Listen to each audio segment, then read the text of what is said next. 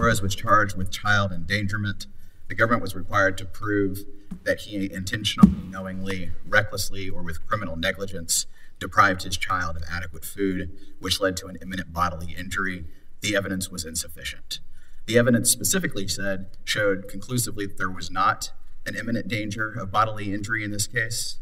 Flores and his daughter left the Western District of Texas for Mexico on the morning of February 13th of 2022 by unwittingly crossing the Rio Grande River.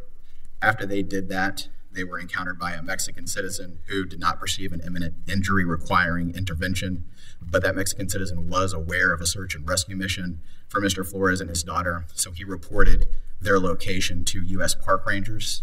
U.S. Park Rangers then, the next morning on February 14th, were able to hike up to an elevated position from which they were able to observe Mr. Flores and his daughter in Mexico. They similarly did not perceive an imminent injury requiring intervention. Rather, they saw Mr. Flores and his daughter dressed for the weather. They saw his daughter walking around, building a campfire, nothing to indicate that she was about to succumb to an injury due to a lack of nutrition. Later that day, Mexican police encountered Mr. Flores and his daughter. Those Mexican police officers were specifically asked if they saw any signs of endangerment or injury. They emphatically stated that they did not. Those Mexican police officers then transferred custody of Mr. Flores' daughter to United States Park Rangers.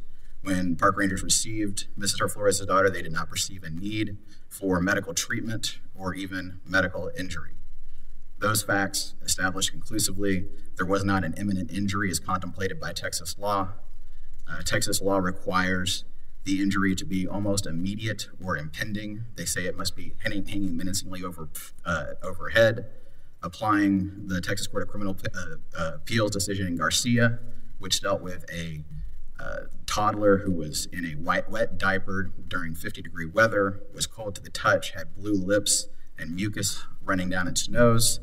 The Texas Court of Criminal Appeals found that that was not an imminent injury. Rather, it was just a possible injury because there was no evidence that the child was experiencing pain, and there was no move by the officials encountering her to take her for medical treatment. Similarly here, Flores' daughter testified that she was not in pain. The most that she said that she felt during her journey with Mr. Flores was that at some point she would like to eat food that she would actually enjoy, and that she was hungry. Not only did the government fail to show an imminent bodily injury, the evidence was also completely absent as to Mr. Flores' mens rea.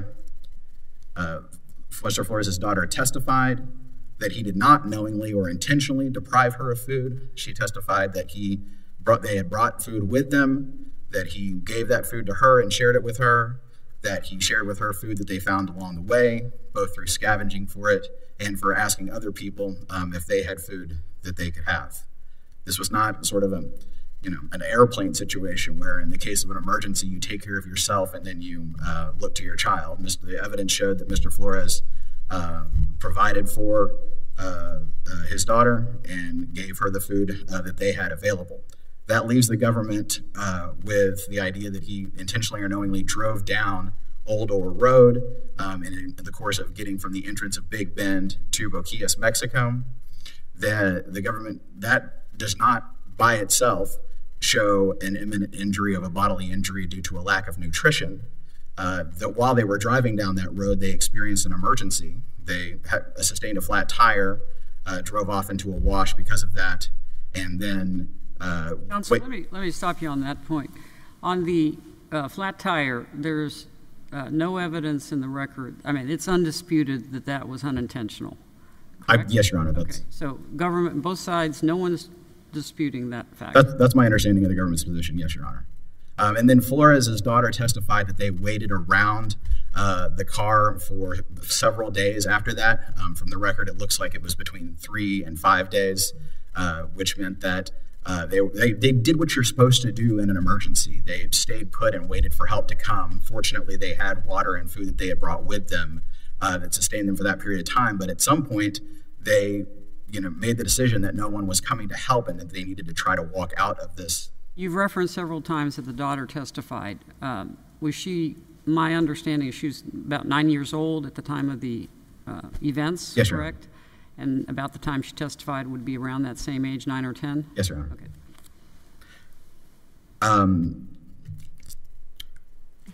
I think your suggestion here is that they were trying to get help. They were, as you said, walk out. Well, why didn't they ask the hikers for help? So they asked the hikers for food. But why didn't they ask the hikers, help us get out of here? Help us get, home. Help us get our car fixed. Help us get more food. Judge Richman, I think that's the natural question. There's no evidence in the record why they didn't, whether they asked them. But they didn't. There's no record. There's no evidence that they did or didn't. It's inconsistent with your theory that they were trying to walk out to get help. No, Your Honor, I don't think so. So they all we know about their encounter with the hikers is they received granola bars from them, and then after that they encountered kayakers who they did ask, "Where are we?" And those kayakers told them that they were on the Rio Grande River.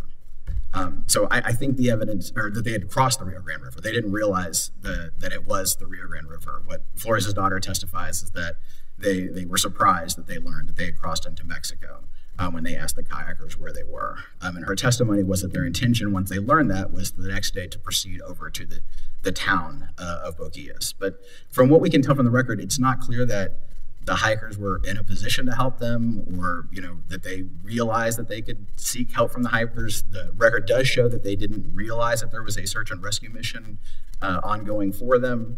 So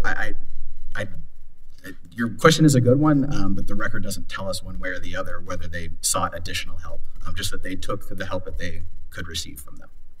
But there was certainly evidence that the father intended to take them out for a very long period of time on survivalist type situation, off the grid situation. I don't read that as shown in the evidence, Your Honor. So the evidence was that they were trying to drive to Boquillas, Mexico, which is a town with restaurants and people living there. That it's not a place where you go as a part of a survivalist trip.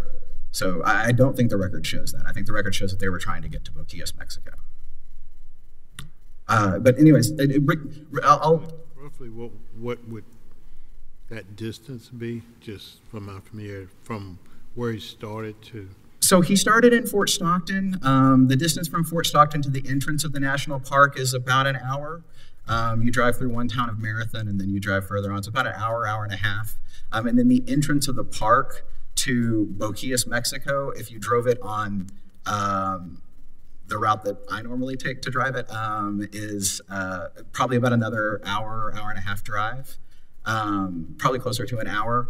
But the question you ask is interesting, Judge Stewart, because the road that they took, when you enter the park, there's a little station there, but there's not much, and sometimes that station isn't manned.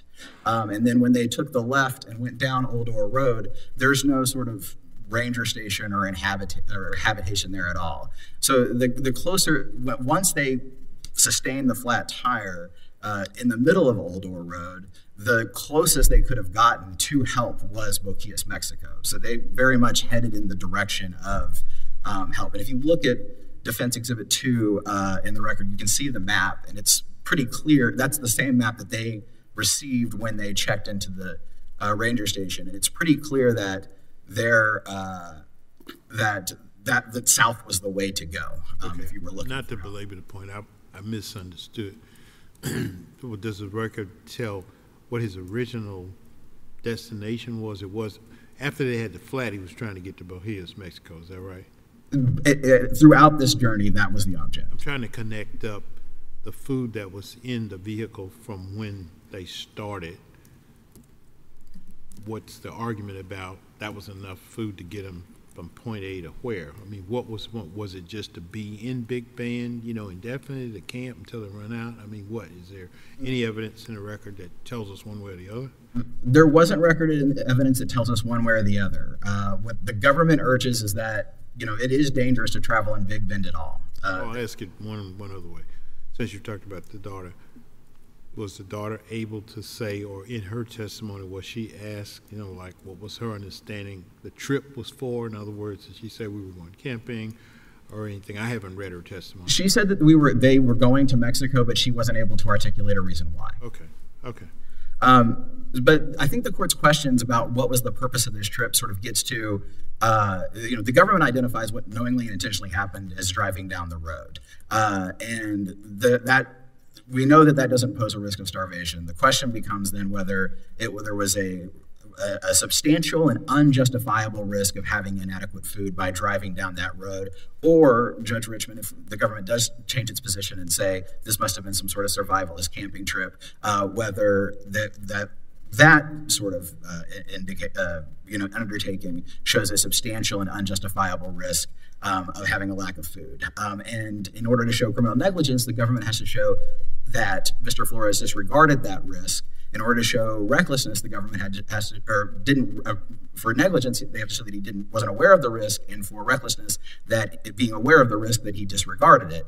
And the evidence contradicts that. He, as just so you point out, he did have a fair amount of food. Talk about the fair amount of food. What did he have there? Because if he's going down the road in a car for a few-hour trip, how much food is that? But it ended up being a 2-week trip, right? It ended up being a 2-week trip. I think it was, if you're going to go all the way down and cross into Boquillas, it's going to be at least a day, if not a 2-day trip to start off with, if you're planning to go and come back. But it did end up being a 2-week trip.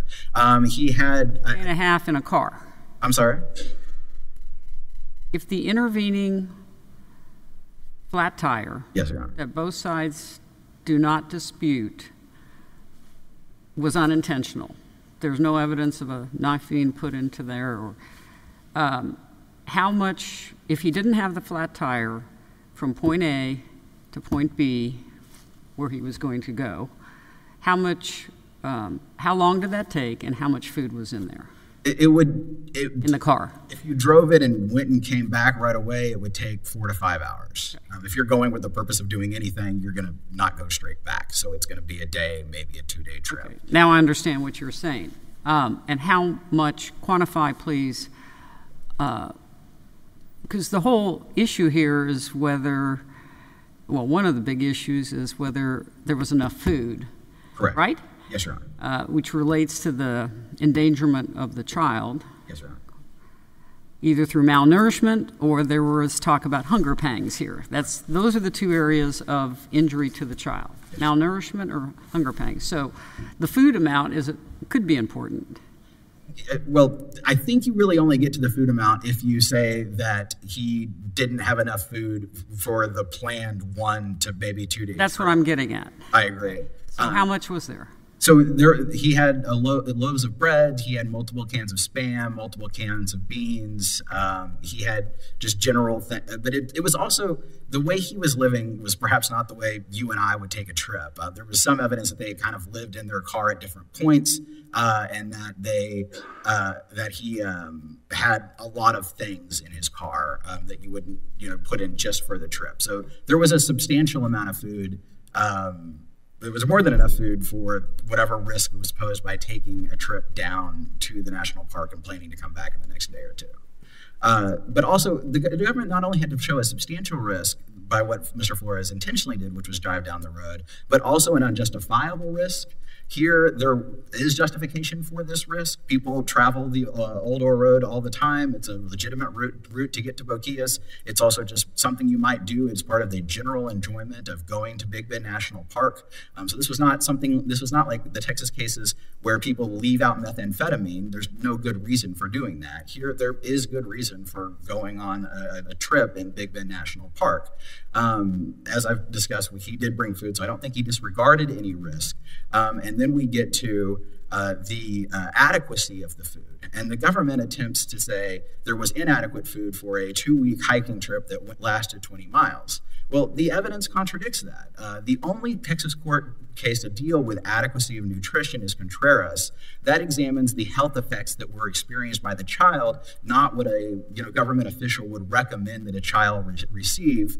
And in that case, the court looked to the fact that the child was emaciated, the fact that the child, when hospitalized, received additional nutrients and resumed a normal growth schedule to determine that the food had been inadequate. Here, the fact that Mr. Flores' daughter was completely uninjured shows that she did not receive inadequate food. She appears to have received adequate food and prospered accordingly. The government, recognizing the weakness of its case, urged conviction on a range of other theories outside of what we're discussing. For that reason, Flores also argues that they constructively amended the indictment, which deprived him of his right to be charged by a grand jury. Thank you.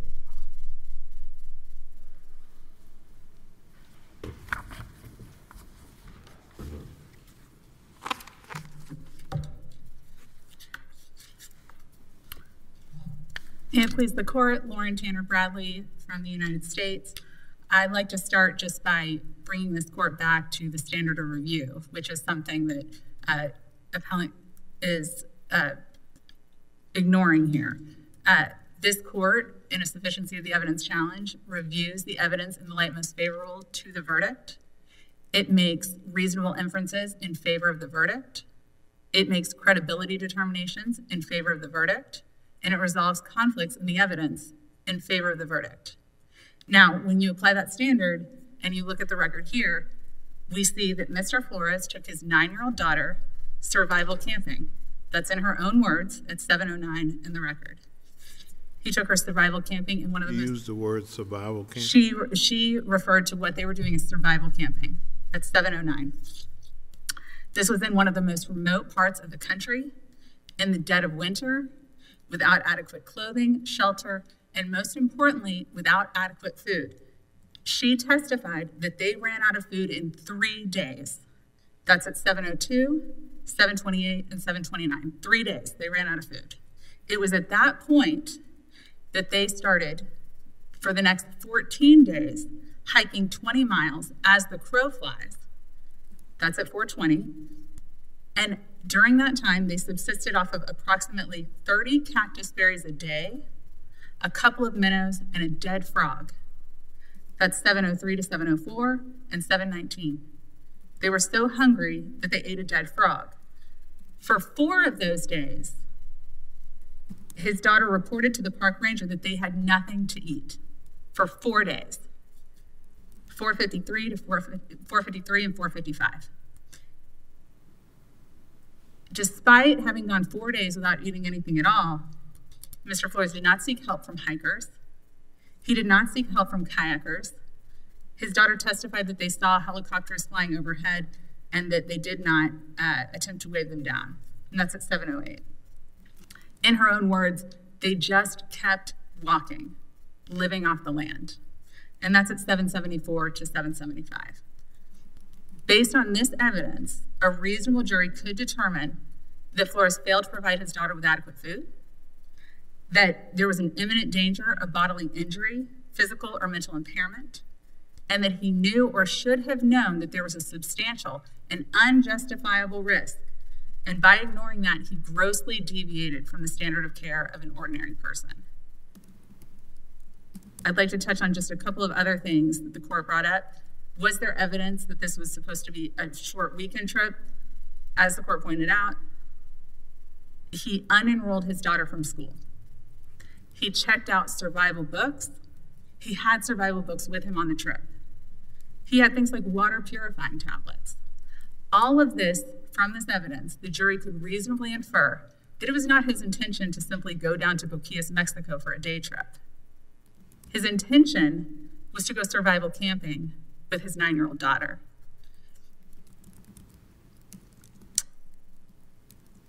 I'd like to touch on, we had some conversations about the daughter's testimony.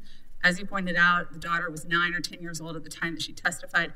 The jury is entitled to rely on its common sense about what constitutes bodily injury, physical pain, impairment, and the jury could discredit her testimony in that setting about whether or not she experienced pain in that moment.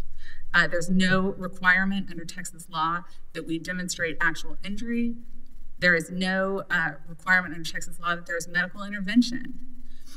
And I'd like to also speak to Garcia quickly, because I think that if the court goes back to that Garcia case, you'll see that there is significant weight placed on the temporal element of the child's situation in that setting.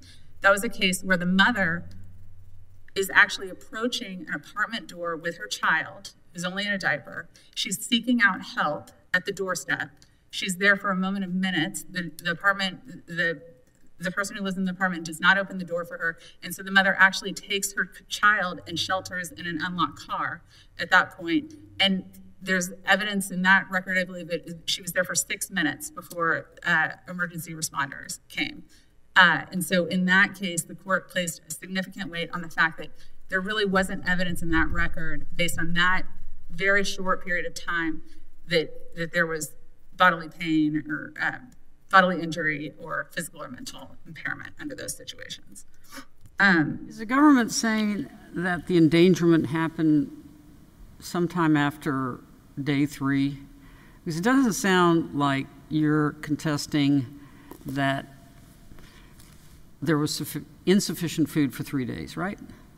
There was sufficient food. Well, at least there's certainly testimony to support that, yes, that at that 3 days, that's when they ran out of food. All right, and the way the trial played out, it's the government's position that days possibly 4 through 14 is when the child endangerment happened that the jury... Yes, I think at any point during that period of time, and that's based on other evidence in the record, because it's unclear from the record whether or not he purposely drove into this wash and then suffered the flat tire, or if for some reason the flat tire took him off. But he was 500 feet from the visible roadway. They were camping when they were supposedly seeking help.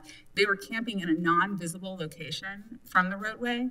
And then when they've run out of food for 3 days, instead of going to the one roadway that exists, instead of camping near that roadway, instead of the very many things that he could have done, like honk the horn for help. Okay, so it's his actions or inactions that Mr. Flores undertook or did not undertake from the moment that they ran out of food after the unintentional flat tire to when they were found. Is that the period of time? Yes. Okay, and is it the government's position at all, and it crossed my mind, that a lot of people take their kids to Big Bend, right?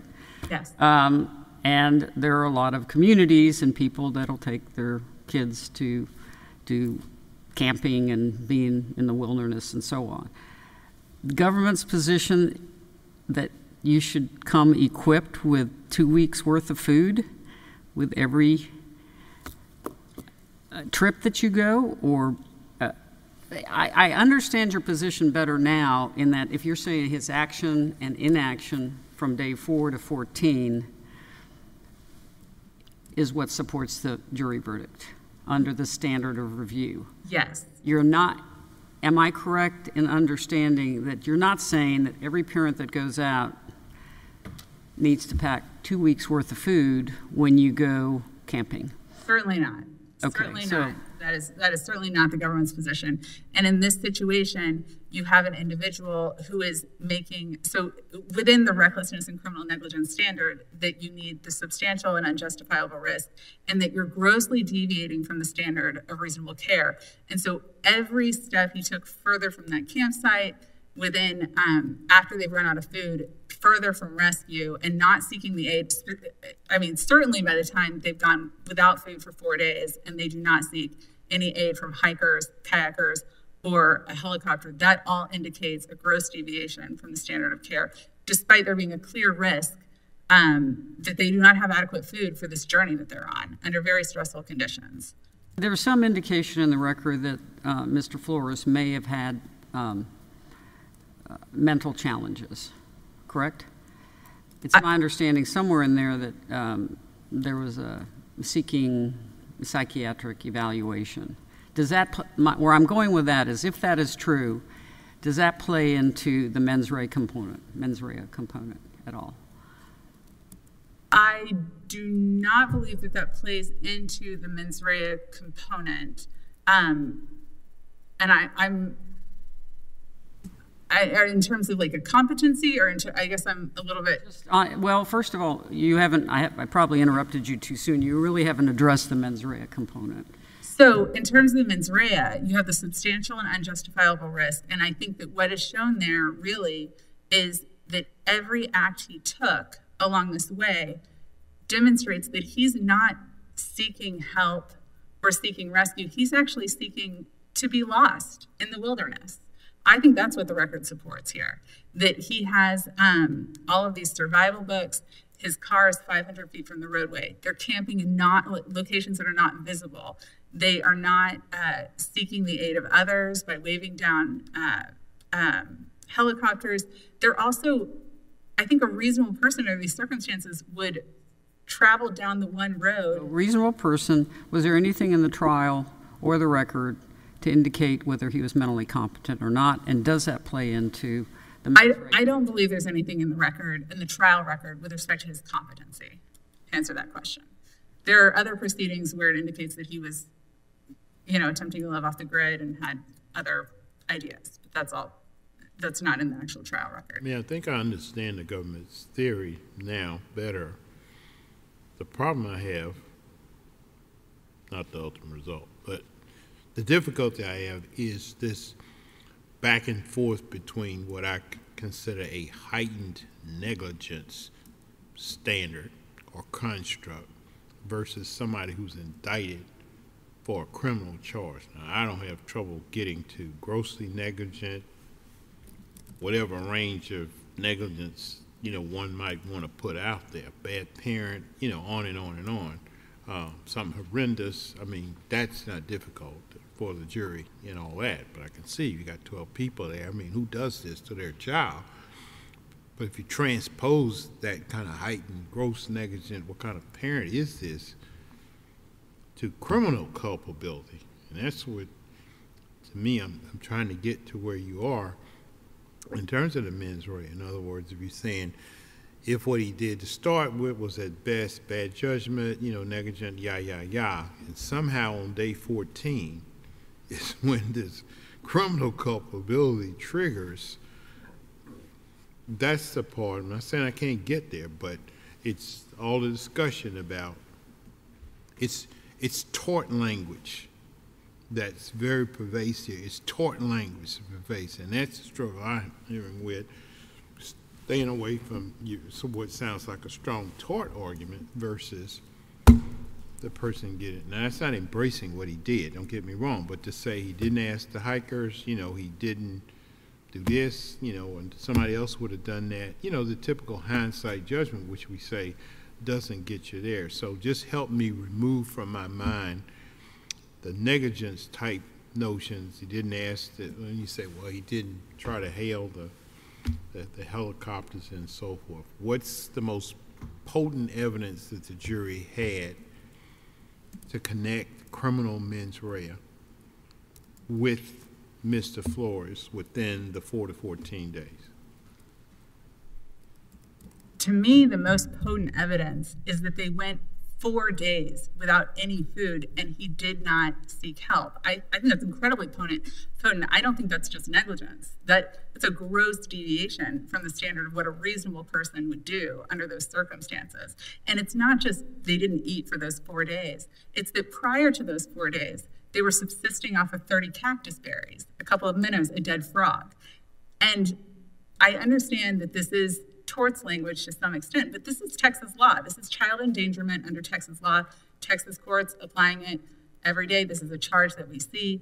The jury was properly instructed on the elements of this offense, and they. I'm not quarreling with the statute or any of that, and if, as you say, it was a question of the standard review on sufficiency of the evidence, I get all that.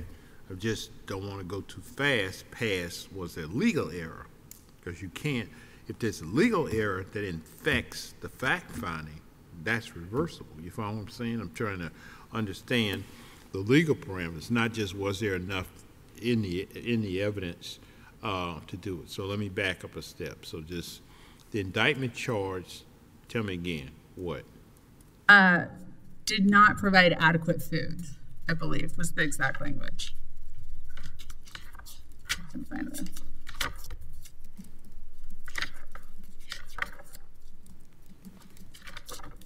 Can find the exact jury charge.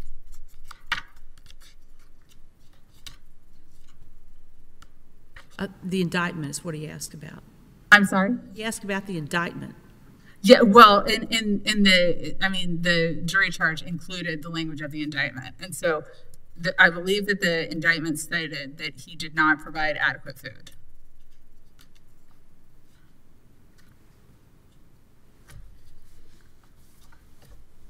And I'm not sure, under these circumstances, I'm not sure I understand the court's question entirely, in the sense that this is Texas law. We have a standard that juries are routinely instructed on, and that this jury, based on this evidence, found that this was a gross deviation from the standard of care. Let's talk about the evidence. My calculation was 16 days. Not sure the 2 days makes a difference, but it was 16 days based on the indictment. When, during this whole 16 days that they were out there walking around, when did he see the hikers? When did they see the kayakers? Do we know when, on the timeline, how long they'd been out there, when opportunities perhaps to seek help? It is not clear from the record when they saw the hikers. The kayakers, they would have seen, I believe, on February 13th. And that would have been a time period after they had already gone without food for 4 days. And the helicopter, I believe she testified that was seen sort of mid-journey, so sometime within the period of days where they've left the campsite and continued to travel towards Mexico. And I can't remember her exact testimony on that, but I believe it would be around 7:08 to 7:09. Were those helicopters, in fact, searching for them? Were they? Yes, in fact, and she says that they were black and white helicopters, that they were police helicopters. And there was no effort made to actually flag them down. Under normal circumstances, an ordinary parent would be seeking rescue. And I think that's really where the criminality goes into play, is that this is an individual who is ignoring every possible fact that there is not enough food to feed his daughter. And what triggered the search?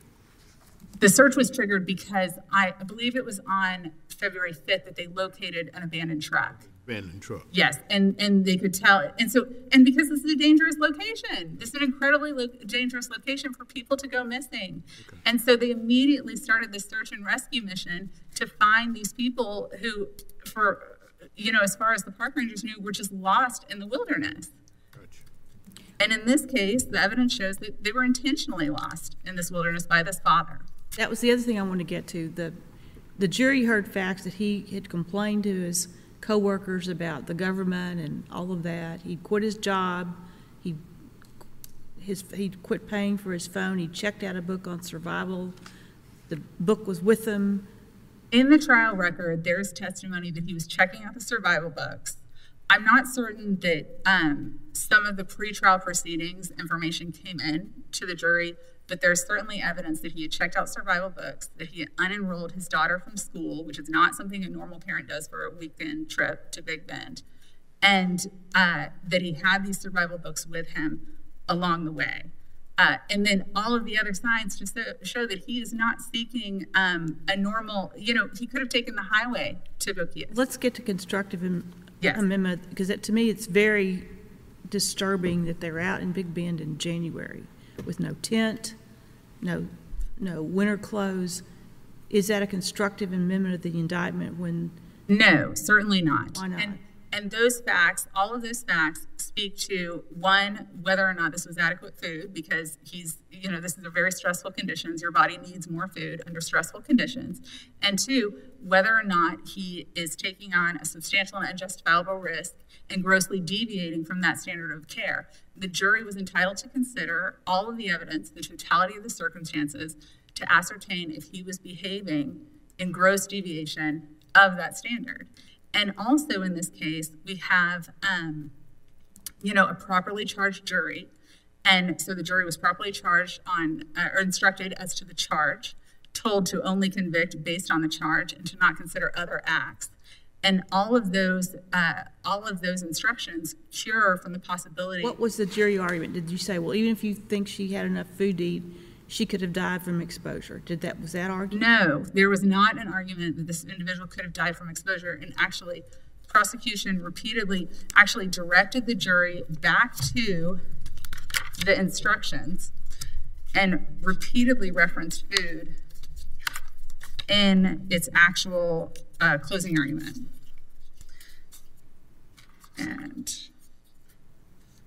I don't have those sites for you, but it was a repeated reference to the fact that there was no food. It was inadequate food. And that when you consider the totality of these circumstances, that he was not behaving in a way that was reasonable. Nothing about his behavior was justified. He was not seeking aid. He was seeking to, as in Luna's own words, they just kept on walking, living off the land after they went 4 days without eating. If there are no further questions, I will take a seat. Thank you.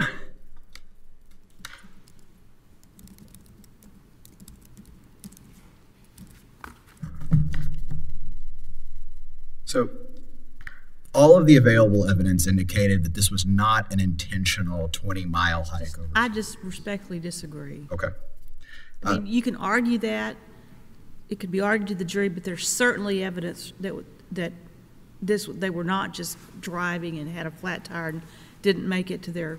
So I would direct the court to the daughter's testimony. She was asked, and after the car broke down, what did y'all do?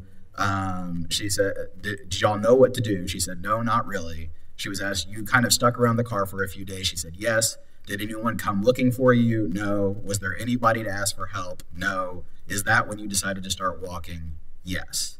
So they started walking because the car was broke down. They waited around the car, which is... That's not the only evidence. You're talking about a 9-year-old child. Did she know her father had checked out a survival book? Yes. And did she knew it was in the car with her? Yes, they actually took it on with them. Right, but the jury's entitled to draw their own inferences, not what the 9-year-old's inferences were. I agree. She saw the helicopter, the police helicopter. She knew it was a police helicopter. The jury's entitled to... She may not have drawn the same inference. He could have asked hikers for help. She may not have thought of that. He could have asked kayakers for help. She may not have thought of that. The jury's entitled to consider that. I agree, Your Honor. But and that she didn't take warm clothes or... They did have warm clothes. If you look at the picture. Not if you have a snowstorm in Big Bend in January or February. Yes, Your Honor. But I do want to urge, they did ask the kayakers and the hikers for help. Not to help get back anywhere. So we don't know what they asked them. We know that they received food from them. And that's what the record tells us. We don't know whether there was a larger conversation or what happened there. But we know that... About the helicopters. So the record says about the helicopters that she saw a helicopter flying overhead and that he didn't try to wave it down. The record also says that a person who's the subject of a search in this kind of situation would not necessarily know... That's a jury argument. No, but... It's not a question, is there no evidence to support a reasonable inference that he was out in survival mode? Your Honor, I think a reasonable jury would have to disregard almost all of the evidence about that this was an accident and that they were not intending to continue to survive out there. If they were trying to do that, they wouldn't go up to the hikers and say, can we have some food? They wouldn't go to the kayakers and say, can we have a wrap and an orange? They would hide from them. Well, I understand your argument from days 1 to maybe 4, but what about his actions or inactions from 4 to 14 or 16? So they're there for 4 days. They don't have any help coming. There's no indication of that. They're running low on food, and they're faced with a choice about what to do. They don't know that the park rangers are going to find the truck on February 5th. And faced with that choice, he decides that they have to try to walk out. We don't know when they encounter the hikers, but when they do, they say, can we have some food? When they encounter... They say, can I use your phone? Do you have a phone? We don't know if they asked that. There's not good cell reception in Big Bend. We don't know anything about the interaction. We know that a phone call was not made. Well, yes, correct. We don't know whether there was, we just really don't know what the interaction was. I'll take the court's invitation and pivot from that point. The reason why I led with it, and I think the argument about what a reasonable jury could infer is strongest here, is that they cannot infer that there was an imminent danger of bodily injury.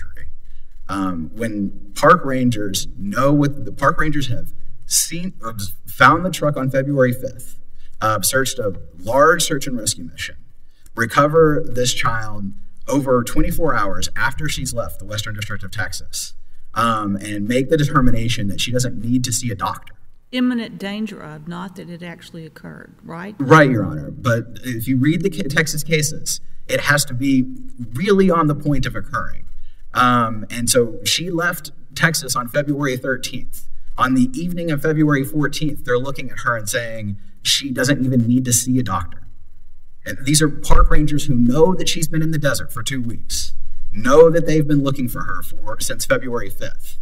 And that's just one factor. I agree, Your Honor, but the Texas courts tell us that if they could have been out there another 30 days. It's do you have to? It's not a crime till she's on the death's door. Your Honor, it's not a crime until there's an injury that's imminent. And if she's gone over a day outside of the Western District of Texas and no injury has developed, can't a reasonable inference be drawn that he had no intention of coming in any reasonable time frame? But we don't look to whether he intended to come in or not. She testified, the only evidence on that is that she testified that when they learned that they were in Mexico, that they intended to go to Boquillas the next day, the town where there is food and supplies. But that's the only evidence on that. But when we look to whether he committed the crime of child endangerment, we look to what he actually did, not what he might have done. And the Texas law tells us that if people in a position to intervene do not recognize the need to intervene, and that comes from a Texas case in which there's a child walking on a road, and the Texas courts say, well, there wasn't traffic on the road at the time, so an injury wasn't imminent, and the person who saw that did not feel the need to intervene. Here we have a Mexican... They picked them up. Well, they had helicopters for them. So the Mexican citizen didn't pick them up on the 13th. The park rangers who saw her the morning of the 14th didn't pick her up. The Mexican police picked them up the afternoon of the 14th because there was a search and rescue mission for them, not because they perceived that she was about to be in imminent danger. They were asked, was there any sign of child endangerment? And they said, no, no, no. They were emphatic that there was no sign of endangerment or injury to the child. So that shows conclusively that there was not an imminent danger of bodily injury when he left the Western District of Texas with his daughter on the 13th. Your time's expired on this appeal. Thank you, Your Honor. The next one is 23-50128. You're up.